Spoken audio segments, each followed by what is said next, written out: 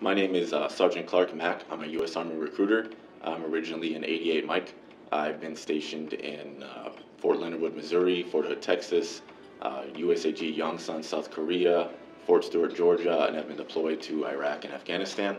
I'm here to talk to you guys today about the recruiting process and how you can enlist into the Army. My name is Staff Sergeant Harrington, originally from Southern California. I joined the Army when I was 17. I'm about to hit 10 years this year. I joined originally as a 68 Whiskey, currently out here doing recruiting. My first duty station was in Hawaii, where I spent most of my time being a medic in line units. I did 3 deployments, 2 to Iraq, 1 to Afghanistan, and now I'm out here talking to high school students, spreading the word about the benefits. How would someone join the United States Army? If somebody wanted to join the Army, the best way to do it is talk to your local recruiter for basic high school. I'm the recruiter that covers this school.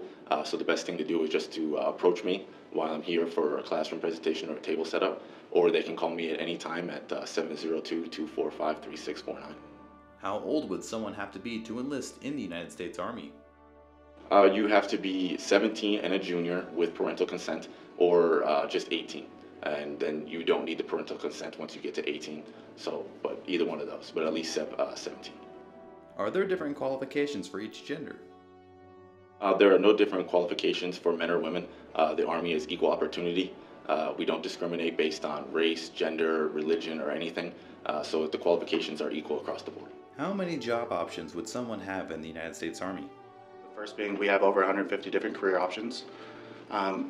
Many in the medical fields. We're big on science and technology.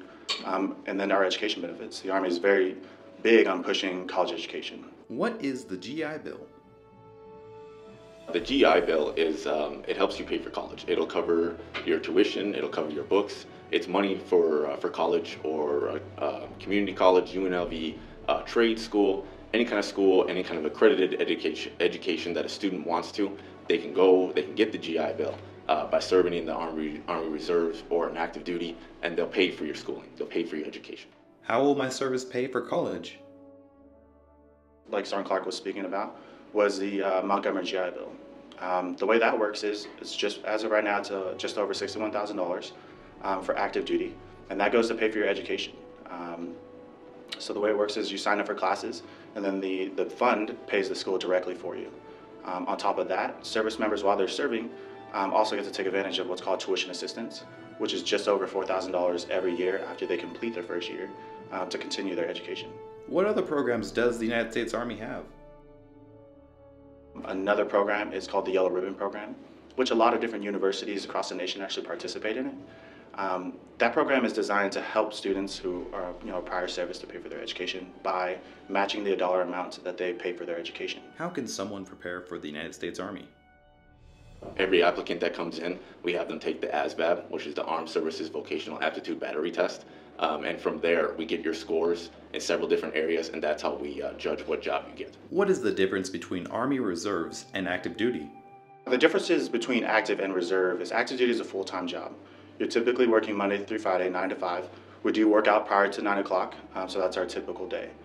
Reserves, you work 1 week in a month, 2 weeks in the summer, and it's primarily designed for our college students. So those who want to go to college full-time, it allows them to have that time. What is basic combat training?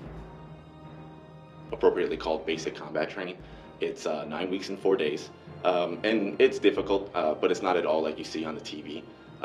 They're going to teach you basic soldiering, they're going to teach you how to march, they're going to teach you rank structure, they're going to take you running, you're going to do push-ups, but they're also going to teach you how to do combatives. They're going to have you fire several different weapon systems, the M4, the 50 cal, you're going to throw a live grenade, and it's just going to teach you all the basics of being a soldier, and it's going to toughen you up a little bit.